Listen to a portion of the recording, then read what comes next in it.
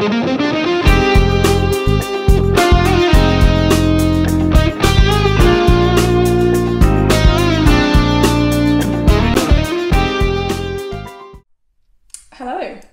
It's been a little while since my last video, longer than I would have liked, but I've been quite busy with my rebrand.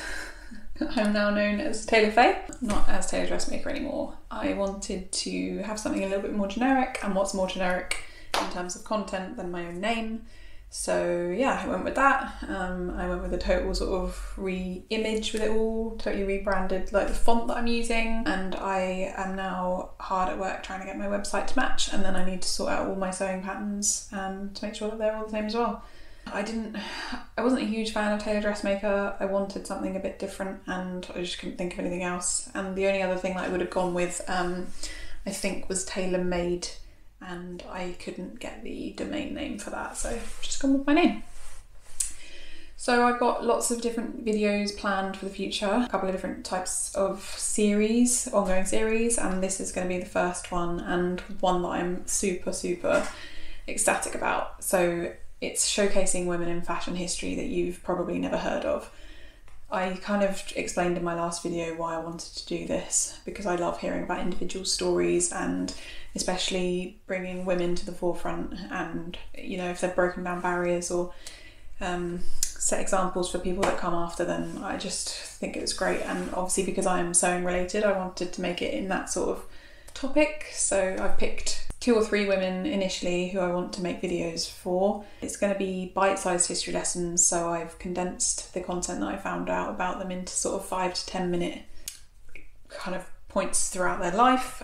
I know you shouldn't really try and condense anyone's life into that amount of time, but the way I'm going to do this is that I'm going to take you through all the steps throughout their lives that I think are the most important to be told, and then I'm going to leave all my resources at the end. So if you want to do some further reading, which I absolutely recommend, then you can click through to the resources that I used. So if you love fashion, sewing, fashion history, or you just want to learn about some awesome women, then please subscribe. It helps my channel so much, and it means you'll get a notification every time I post one of these videos, so you'll be one of the first people to watch.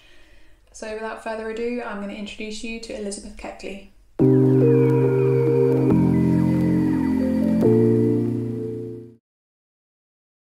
Elizabeth Hobbs was born into enslavement on a plantation in Virginia in 1818.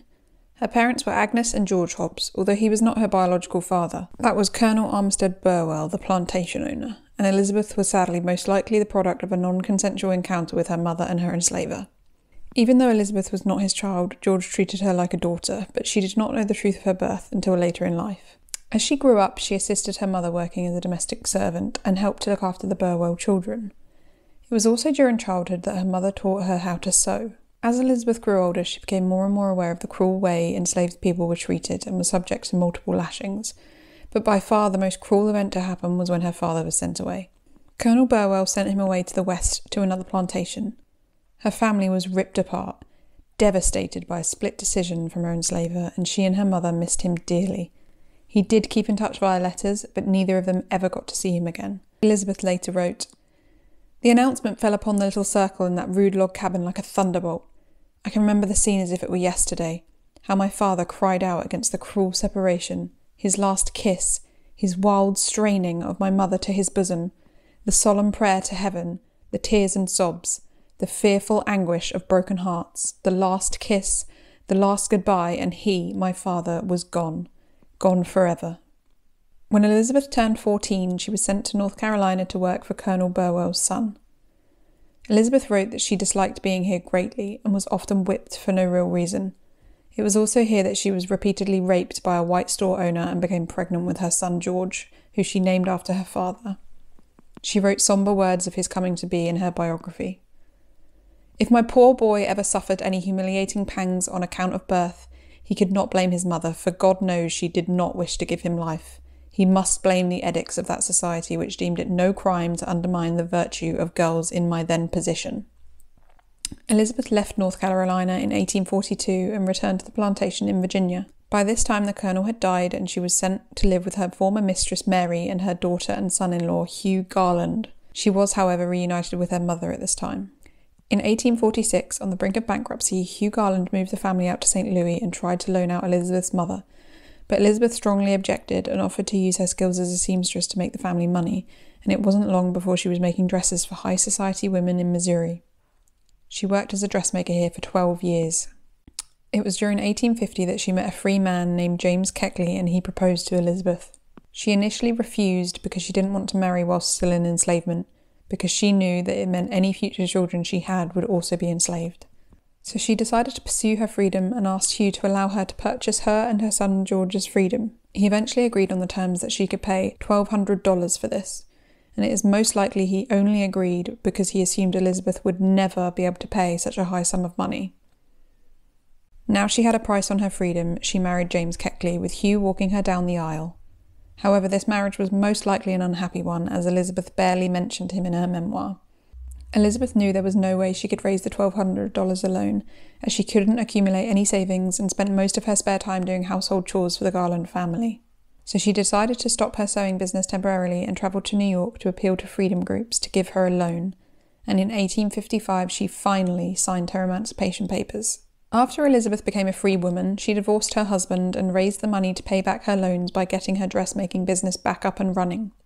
It was also during this time that her mother Agnes sadly passed away. After paying her debts, she moved to Washington, D.C. in 1860 and made dresses for acquaintances of the First Lady, and then was eventually introduced to her.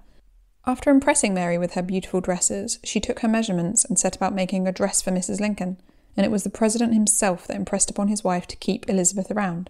After seeing the first dress, he said, "You look charming in that dress. Mrs. Keckley has met with great success." Mary then continued to employ Elizabeth, and she sewed around 16 dresses for her, and they also became close friends, with Mary even shortening her name to Lisbeth in fondness. Unfortunately, very few of Elizabeth's dresses are still around today, but I'm going to show you some pictures of the ones that are, so you can appreciate just how talented she was. So this is a beautiful velvet gown. This was made for and worn by Mary Lincoln. Now I can't imagine the amount of time and skill it took Elizabeth to make something like this in a time where hand sewing would have been still, quite prevalent. I'm unsure if she'd have had a sewing machine early on, although you'd hope that after her business took off she would have been able to buy at least a small one to make things easier for herself. But obviously in the 19th century it would have been a manual machine anyway. Next up is a short-sleeved pinstripe dress with flower detail. So you can see the pleating on the huge skirt and lace detail on the bodice, hanging down the sleeves as well. This was an evening dress worn by Mrs. Lincoln, and now this is a picture of what the same dress looks like today. It was unfortunately altered after it was sold and turned into some weird, t-shirt style bodice. Personally, I prefer the original style. This gingham outfit isn't a far cry from some of the modern pieces I've seen being made today on Instagram. Again, this was made for the First Lady, and it's crazy to think that this print has been around for so long. The matching cape is magnificent. It is crazy how some styles come and go, isn't it? As well as her dressmaking, Elizabeth also founded a relief society to help enslaved refugees and even persuaded Mrs. Lincoln to donate to the society.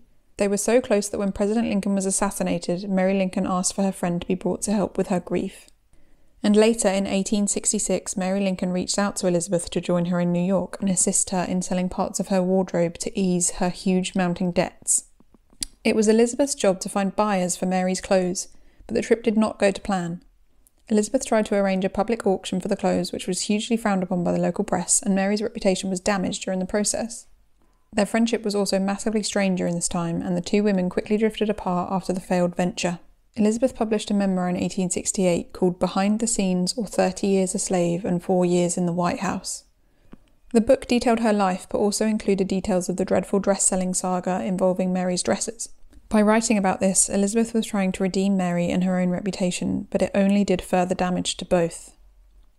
The public did not react well to a book that described a close relationship between a white woman of high standing and a former enslaved woman.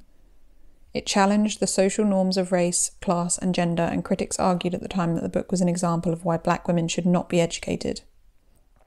Elizabeth continued sewing after the book was released, but most of her customers disappeared after her reputation was tarnished. So she spent the later years of her life training black women in dressmaking and died in 1907 at the age of 89 after living an extraordinary life. I think it's extremely important that women like Elizabeth are still remembered today. Not only was she forced to make huge sacrifices in her life, she also fought against what would have seemed like an impossible battle just to gain her freedom. I can't begin to imagine how many other enslaved people who, just like her, also asked for their freedom but just didn't have the means to achieve it. So it was incredibly brave of her to share the absolute truth of her life and the horrors that she faced just for the colour of her skin and the gender she was born into. I'm sure many people would have warned her against publishing her memoir, but she did it anyway, despite the world she lived in being too ignorant to want to listen. And it took people like her to break down these attitude barriers and ultimately pave the way for social change and allow others to want to keep up the fight for equality. Now, I've attached a document in the description which lists all the references for information and images I used in this video. Please feel free to check that out if you want to learn more about Elizabeth's life.